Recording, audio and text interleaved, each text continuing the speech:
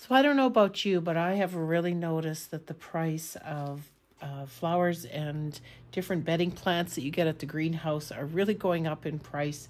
I used to be able to go and buy all the flowers and fillers for my pots and flower beds at the greenhouse easily for, less than $100. Now, if I was to buy everything that I actually wanted, it would be hundreds of dollars. And so the last few years, I have been starting a lot of my flower seeds myself indoors. And I want to show you that, it's not really that hard and it is a great way to save money.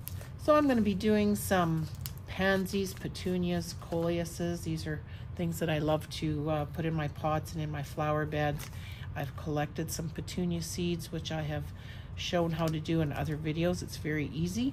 So let's get started and let's get planting some flowers. So if you are someone who starts your vegetables indoors, like your tomatoes, peppers, onions, eggplants, those kind of things that need to be started indoors, before the several weeks before the last frost date, then you may have a lot of supplies you need just to do the flowers. And one of the things here that I like to use is a 72 cell system.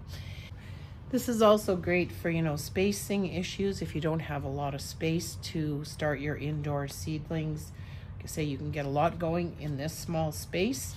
It fits nicely on a seedling heat mat, which I highly recommend for flowers because it really helps with that success rate and that uniform germination.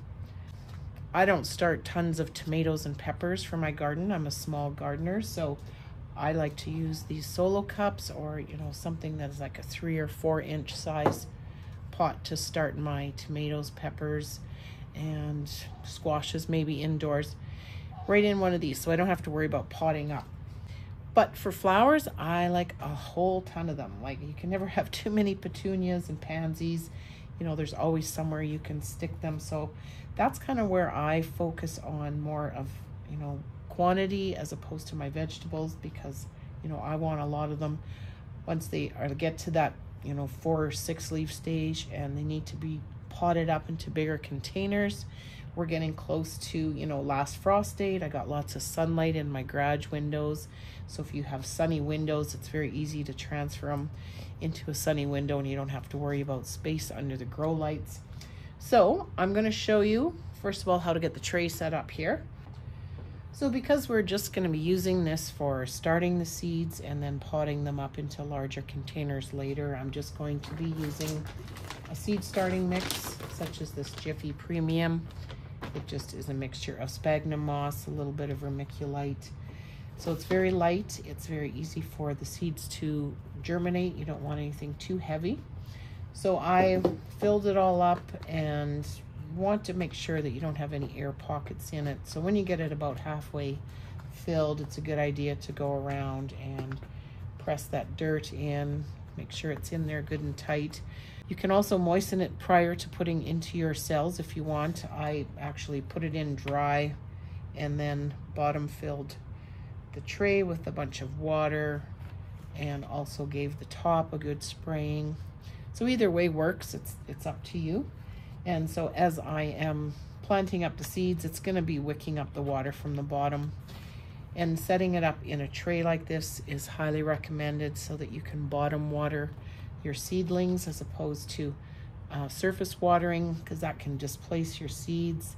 It also can, help bring on that damping off problem where you get a bit of bacteria or mold growing on your surface here that can kill off your seedlings. So I'm just doing 2 colors of petunias today. I may plant some more, but I like to have a good supply of white petunias because they go good with anything. So white petunias can be hard to find sometimes in greenhouses. They get picked quickly, and the supply usually dwindles very quickly in greenhouses. So I always like to get a good supply of white going. And I've really been liking these black petunias. They're called the Sophistica Blackberry. They make a really nice showcase in a container with the white. But as you can see, the price here on these petunias is $4.99, and this is what you get. It's a little holder here that I think has 10 pelleted seeds in it. So basically they're costing you 50 cents a piece, and germination rate, you know, not sure how successful it's going to be. So last fall I pulled some of the branches off of my black petunias. I just kept them in a paper bag over winter, and then this spring I just kind of went through them and sifted them, and I got a very small supply of super tiny seeds here. So we're going to try starting those as well, and we can compare to see, you know, how these ones that I harvested from last year's plants do compared to the new seeds that I just purchased. Pansies, unfortunately, I didn't collect seeds last year, and it's super easy.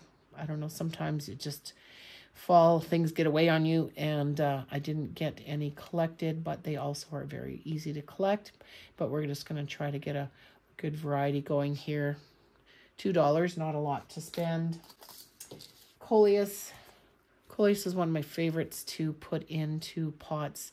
And so I thought I'll just start off with one of these rainbow mixes that gets you a whole different variety of different coleuses. And we will see how successful we are with getting these going. So when you're working with these tiny little seeds, I highly recommend if you get some kind of a little white dish like this, or a clear dish, something that you can safely put your seeds into while you work with them. Because man, if you spill these, you know, they're gone.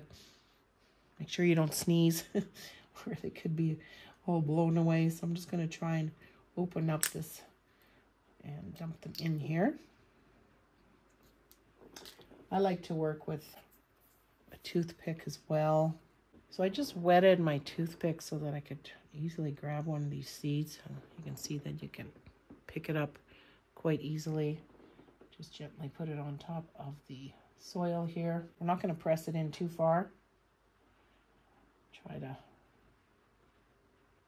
going to put one per cell, and hopefully. Last year I did the same thing. I planted 10. I only got 2 or 3 successfully germinate, so that was a little disappointing. Somehow I've only got 9 here. I don't know, somewhere I think I planted 2 accidentally in one. And like I said, it's really hard to see once you got this in here, and there's vermiculite and little pieces of stuff. So no big deal. I'm just going to go with that. I want to be able to mark this so I know exactly where I planted these. So I've made these little markers here. I'm going to put one right here. It'll mark these 3. I'm just going to put a little $sign just showing that those are the ones that I purchased and paid for, so I can keep track. Now we don't want to bury these too deep, and we don't want them to get displaced when we water them. So I'm just going to use a little bit of this vermiculite. It's nice and fine, just to cover it up.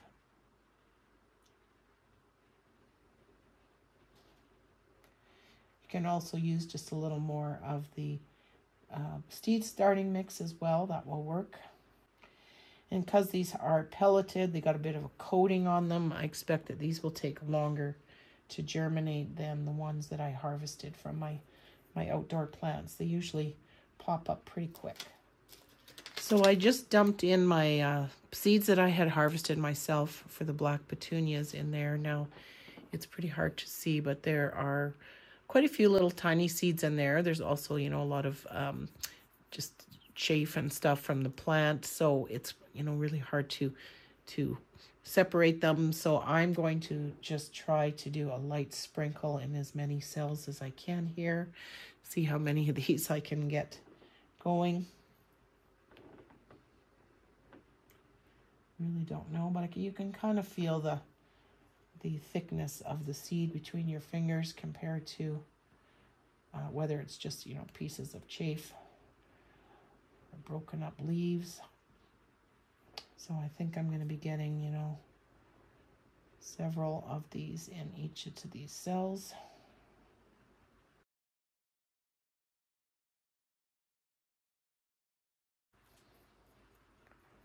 I get a little sloppy here. I know sometimes you end up with stuff growing in the cell next to it because things kind of jump around, but that's okay. So again, I'm just going to cover with a light layer of the vermiculite. I was able to collect quite a few more white petunia seeds this year, so I have a pretty good supply here. Again, there's a lot of chaff and ground up plant material, but I can see that we seem to have some seeds in there, so I'm going to try and get 2 rows of the white petunia going here. Again, I'm just going to sprinkle. So petunias are super, super tiny when they first germinate. You have to really look hard to spot them, but it's very exciting to see when they do. And they seem to be pretty hardy if you got them on a heat mat and, you know, you're keeping them moist and warm. They do well. And you know, they're not super fast growers, so you can keep them in these trays for, you know, a good month or so before you have to start thinking about potting them up. So the pansy seeds are quite a bit larger and I think a little bit easier to work with. Okay, so 4 rows of pansies are planted, and I'm running low on my vermiculite, but hopefully I'm going to have enough to cover everything here today. As I said, you can also just use some of the seed starting mix to cover, just very lightly. Most of these types of flower seeds need light to germinate, so you don't want to bury them too deep. So now I'm going to be setting these on a heat mat under grow lights that will be set to come on for about 16 hours a day, shut off for 8 hours. The heat mat will be on 24 hours a day on the whole time until germination. And once your seedlings get to, you know, past that 2-leaf stage and are getting going, that's usually when you want to remove it off of the heat mat. Okay, so there is 72 cells of a whole variety of flowers all planted up. As far as seeds here, I've invested about $10. I've used some of the seeds that I collected myself. I'm using a container that I've, you know, get many years use out of. Seed starting mix is very economical, and if you can get these to germinate and up-pot them into bigger cells. So I think, you know, doing it this way, you are saving yourself $100, if not several $100s. You could do this on a couple different 72-inch cells and get all sorts of flowers started. I know I will be starting some more later in the season that don't take as long. Most of these are 10 to 12 weeks before last frost date, so that's why we're starting them now. So these are ready to go under the grow lights. It's also recommended, if you have a humidity dome like this, to put it on top to help keep that moisture in there. So as I mentioned earlier, having a seedling heat mat under flowers is highly recommended. It really helps speed up that germination and helps, you know, with more consistent germination.